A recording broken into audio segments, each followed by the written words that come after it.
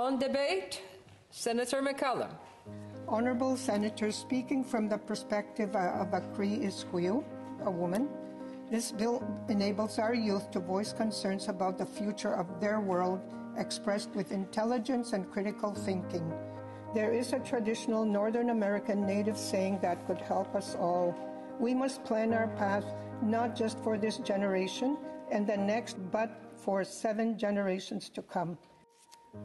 The youth over these past many years have been voicing concerns about the state of Mother Earth, a reality we have arrived at through adult-driven decisions.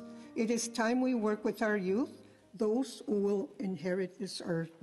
Psychological and cognitive social science studies from the last decade demonstrate that youth as young as 14 develop adult-level complex reasoning skills that enable them to make voting decisions of the same quality as adults, and international jurisdictions where voting ages have been lowered below 18 have reported that youths are an engaged and informed voting group.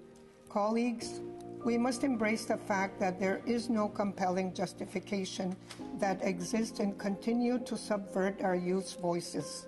Instead, we must listen to them and support them in becoming thriving global citizens.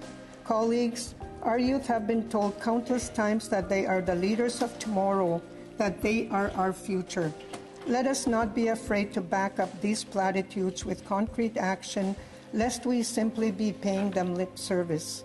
What better and more meaningful a way to do so than supporting an initiative that compels them to become civilly engaged and active Canadians exercising the right to have a say in their lives and their futures.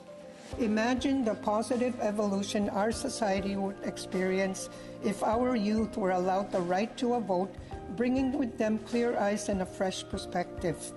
Changing the voting age to 16 will go a long way in ensuring we are all working towards a strong and sustainable future for all. Kinanaskomitnawaw. Thank you.